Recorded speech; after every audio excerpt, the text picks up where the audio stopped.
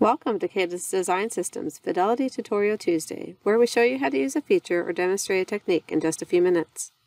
In this video, we will give you an overview of the new Assisted Quilt Assembly tool that was added to Fidelity Pointwise 2023.1. Assisted Quilt Assembly provides more streamlined tools for updating your quilting topology as compared with assembled quilts.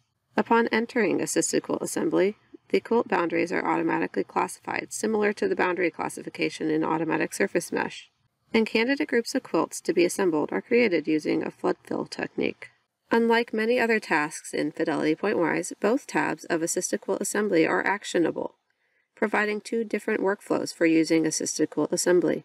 Either explicitly form groups of quilts to be assembled using the Groups tab, or reclassify quilt boundaries using the Boundaries tab. Actions performed on either tab affect the other, and for most complex geometries, efficient quilting will use both workflows interchangeably.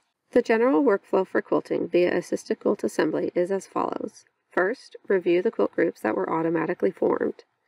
This can be done in several ways, using the table at the top of the Groups tab, which contains all groups and provides several metrics that are useful for determining whether or not a group needs manual intervention, using the Metrics table at the bottom of the Groups tab, which allows you to highlight groups that violate a given threshold for the metrics, and finally, using the display window, where adjacent quilt groups are rendered in different colors.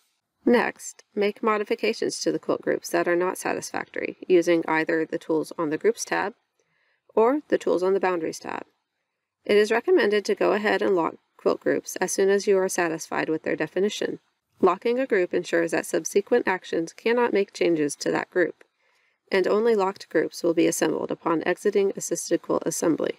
Finally, once a quilt group is locked, you can edit the name of the group, and this name will become the name of the quilt after assembly. We will go over using the tables and visual cues for reviewing quilt groups in this video, and the workflows for locking and modifying quilt groups on both tabs in separate videos. Here we have the DLR F6 geometry from the AIAA's Second Drag Projection Workshop.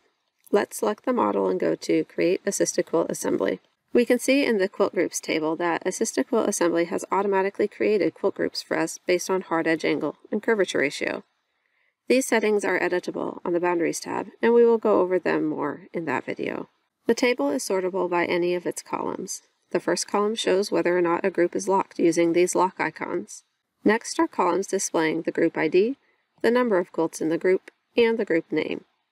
The default name is just the name of the oldest quilt in the group, but this is editable once the group is locked.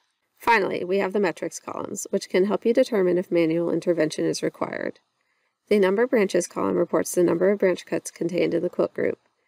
Branch cuts are usually the result of one or more quilt boundaries being classified incorrectly, using the automatic settings. These can be remedied using the Boundaries tab, and will be covered in that video. Area ratio shows the maximum ratio between the areas of adjacent groups. For an external arrow case like this, there will almost always be a large area ratio between the fuselage and the wing trailing edge, so this is not too worrisome.